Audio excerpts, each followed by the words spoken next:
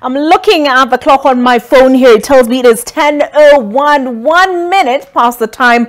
Manchester City and Inter Milan were set to lock horns to determine which of the two will be crowned the Champions League winners at the Turk Stadium. I hope I got that right. Bernard will correct me if I didn't. It is a highly anticipated final between the English champions and their Italian rivals. NTV's Bernard Ndong is in Istanbul to update us on the atmosphere ahead of the kick-off. Where is he?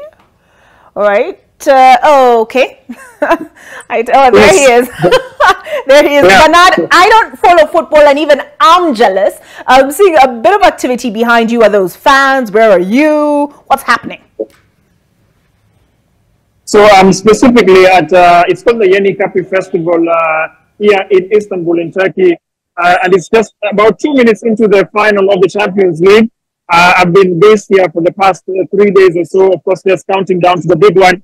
And what is fascinating is the fact that where I am right now, there's a multitude of fans. Let me just give you an idea of how many there are. I'll elevate my device and you can just see how many people are here.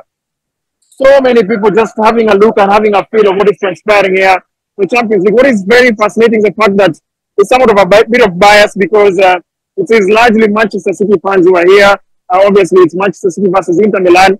But earlier on in the day, right here, this is where the trophy the Champions League has been based for the past about 3 days. And you can see the images on your screen right now. But that is at around 3:45 p.m. East African time, Turkish time, when the trophy was delivered from here. This is the Yeni Kapı Festival Park, all the way to the stadium where the two teams will be battling out for the plaudits. Manchester City against Inter Milan. Manchester City are yet to win the Champions League. Inter Milan have won it 3 times in their history. And of course, the most recent time that they've won this particular trophy is in 2010 under Jose Mourinho. And Manchester City will be chasing that treble. Remember, they won the FA Cup, they won the English Premier League as well. And they are eyeing the big one, being the best in Europe. So that is an image. You can hear the fans cheering there, of course. That is a miss.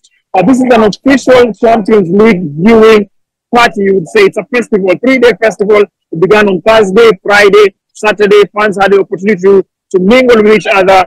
Fans were able to get a feel of what the Champions League atmosphere is all about. I've seen people from all around the world. I've even interacted with people from as far as Kazakhstan, people from Uganda, people from Tanzania, myself from Kenya, found out to other South Sudanese as well. Now, let's just have a feel and take a listen into what some of the fans had to say. I managed to interview fans from Manchester City and fans from Inter Milan, previewing the clash that is currently underway.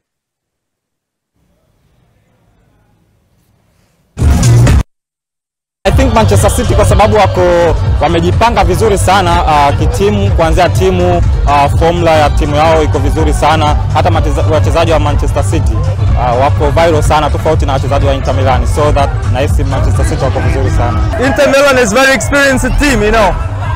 And I think it's going to be a tough game, but these days it's like, you know, City is more potentially, you know, team bigger than, not by history, but play, you know, by the strategy and Pep Guardiola's tactics. So I think City is going to win. Well, the lineup, I think it would be on goal Onana, Bastoni, and Acerbi, and Darmian. Right side Dumfries, left side Di Marco, most probably, Hakan, Brozovic, and Barella.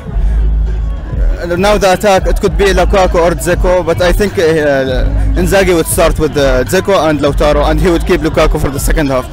For my predictions, I hope Inter, but as you know, everybody knows, Man City is the strongest team now in this year. I am a huge fan of Premier League and Manchester City, but tonight Inter in Hakan Çalhanoğlu, we are national player team because we are support Inter.